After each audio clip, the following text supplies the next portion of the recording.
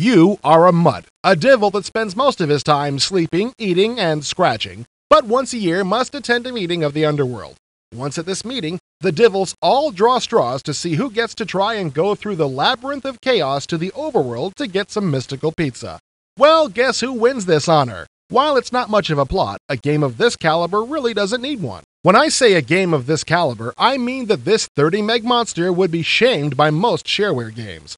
I don't care how long it is, anything this bad should not take up 30 megs of disk space.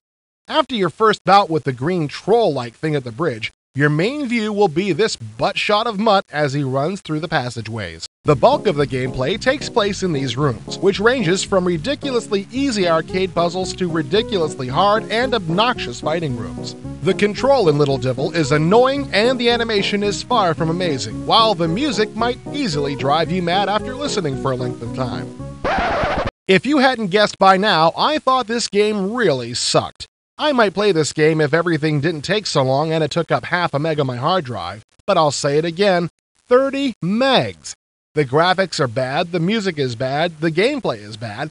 The only good thing about this game is the variety of ways in which you can die.